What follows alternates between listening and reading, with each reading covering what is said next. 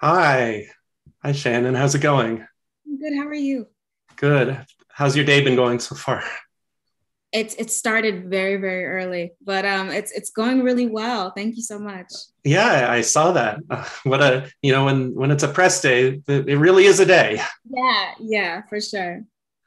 I'm so excited to be talking with you about P Valley because it's a show that I covered last season, and I got a chance to watch the first four this season, and it's really, I mean, it continues to be an incredible show, quite devastating as well too. All of the feels. So, what's it like for you when um, I mean, just starting with your name. I mean, Miss Mississippi, Keyshawn, do you consider you that you're playing different characters? Do you think of them as the same person? Is it like a character on a character? That's interesting. I play them as two different people because Miss Mississippi is Keyshawn's on stage persona. Mm-hmm. I think Keyshawn and Mississippi are are different for sure.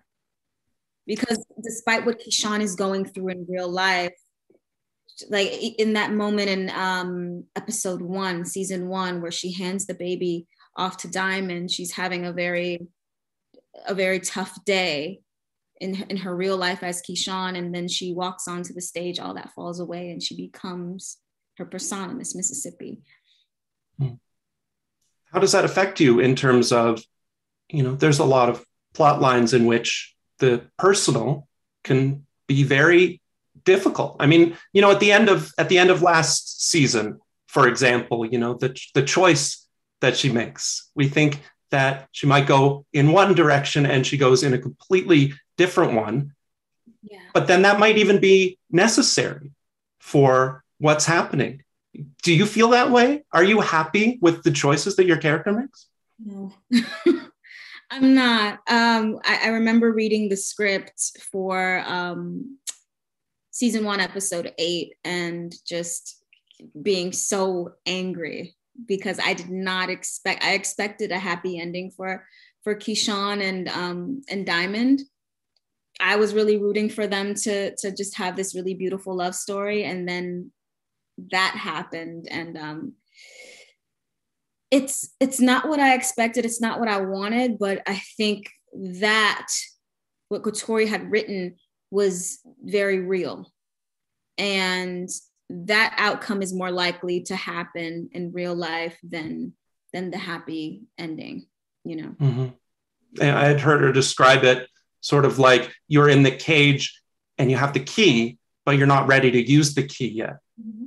And certainly that plot line deepens when your show bravely explores the pandemic. A lot of shows are afraid to talk about it. And your show not only talks about it, but you can see that within Keyshawn's situation, it's really deepened and heightened by the pandemic. So what's it like to come back to the show after, your first season was so well received, but you have that tough ending. What's it like to come back? To pick up from that moment. Yeah, and to build in this season, to build in not only the pandemic, but a lot of what's around us. Season one was sort of not particularly in a time, maybe, and now we know the time. We know exactly when it is. Do you feel that?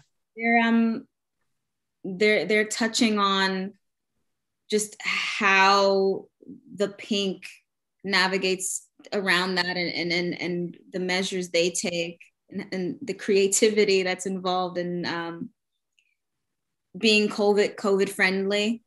There, Keyshawn, and this is something that's very real that happens in abusive relationships, where especially during the pandemic when everything is shut down, you don't know when you're going to work again, so you're forced in the same space with your partner that's been abusing you. And I have read that abuse had heightened during that time, so we're touching on that this season.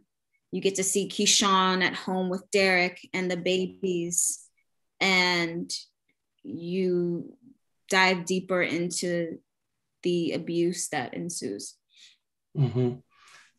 What's it like when you move the action away? You know, we see so much of it take place at the Pink or in your personal life at home. But then when you sort of take the action on the road a little bit, it jolts the viewer a bit because we're so used to the setting, which is so specific and so interesting somewhere else. So what was it like to kind of take it on the road a little bit this season?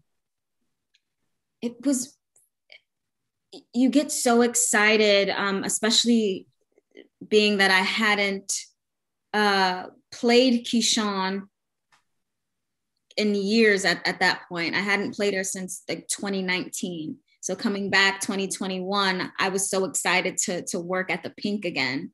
But then you get the script and it's like, oh, we're going on tour. So to not see the Pink for a while and to have these brand new settings and to show us touring from city to city and how we're getting around town, which is really interesting, like our mode of transportation. It was fun. It was different. It was refreshing. It was really, really cool. What do you think about the fact that, there's one scene in particular in which, maybe the poster doesn't come out quite as you were expecting? Your show doesn't shy away from anything, really. It's completely honest in all of its dealings. What's it like to do a scene like that? I am actually glad Katori put that in there. Colorism is very real, and yeah, that's all I'll say on that. I don't want to spoil too much, but I'm happy that she touched on that because it is something that for hundreds of years has been an issue in our community. So I'm reading about you and, where the show has such a specific dialect, from the Mississippi, but that's not where you're from. You're not a Southerner. So in addition to everything else on the show, what's it like to kind of dive in and, pick up the speech? Yeah, I'm from Connecticut originally. Yeah. A lot of my time in New York. I lived in New York for 11 years. So I'm very much an East Coaster. And we had taken a break for a couple years. So dropping the accent and in between playing characters who sounded very much like me and used just the, very generic accent, to then come back and re-immerse myself in this world and familiarize myself again with the accent. It was easier than it was the first time, but we had so much help. We had these amazing dialect coaches who helped us be just super specific and accurate, helped us with the accuracy. And they also sent us videos that they had taken interviewing people who were from the area so that we could really get it as close to that as possible. Also reading about you getting to hear or see that you do paintings and drawings, that you were drawing Odell Beckham Jr., Michael Jordan. Do you get to explore that side on screen? Do you think it translates or do you consider them sort of separate? I don't think you get to see Keyshawn doing any of that, but I use all of that. I've just always been an artistic person since I was a kid, and I always love to find different ways to express myself creatively. So acting it all bleeds into each other. All of it is just another form of artistic expression.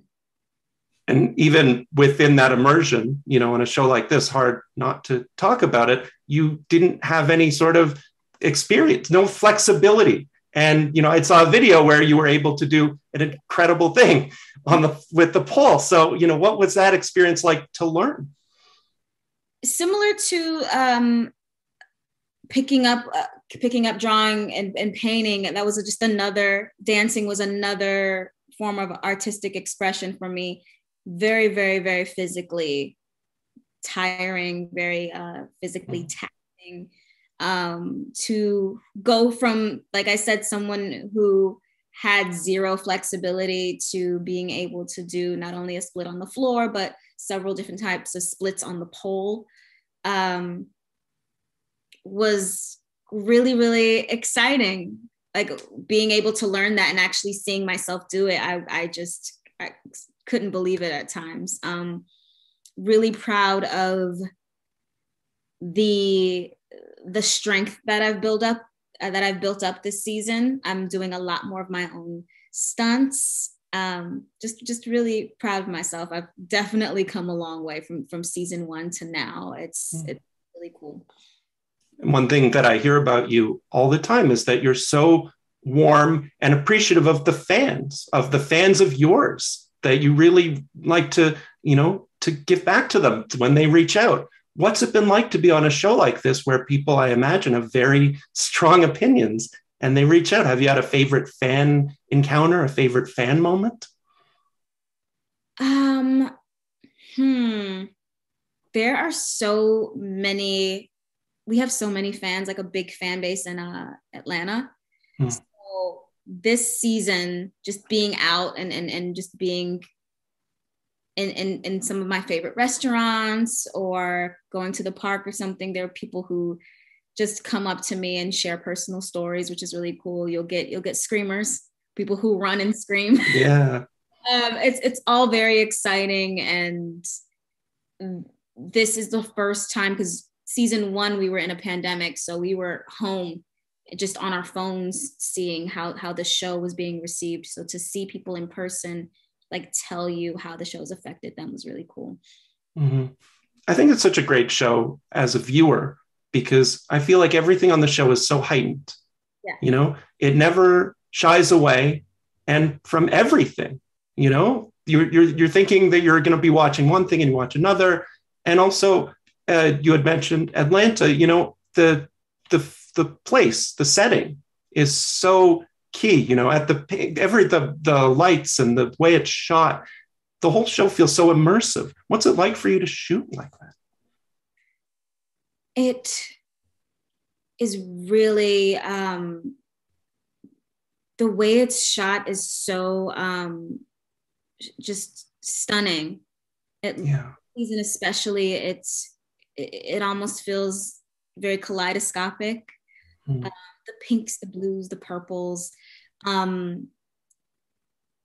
There's this moment in one of the episodes where Mercedes is on the pole and she's having a conversation upside down, and the way the camera follows her as she's just like slowly rotating around. I thought that was a beautiful shot.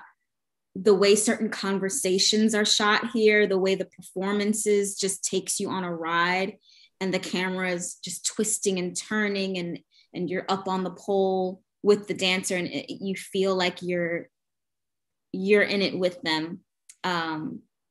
Just really, really beautiful work watching it back. Sometimes you don't quite grasp what's going on as you're filming it, but to watch it back once everything is done we're lucky. We're a lucky group of actors who gets to just participate in something that's just really beautiful and I think groundbreaking.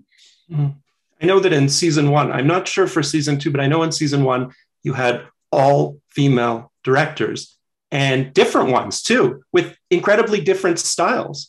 But I think it's so important that a show like this has a female gaze to it, that the female lens really shapes it. So what's that like for you in terms of, collaboration, feedback, just the feeling of having a female directed show? So both seasons have all female directors, something I've never seen before. There's a safety that's there. There's an ease and a comfort that comes with a woman working with a fellow woman. You feel like you're taken care of in a way. You feel that, I think one of the directors said this last season, like, I wouldn't shoot you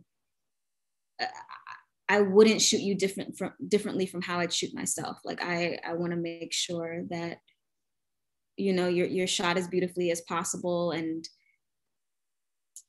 you feel like the subject as opposed to the object, if that makes sense. Yeah, that's very well said. I just wanted to say on a personal note how much I've enjoyed hearing from you, speaking with you.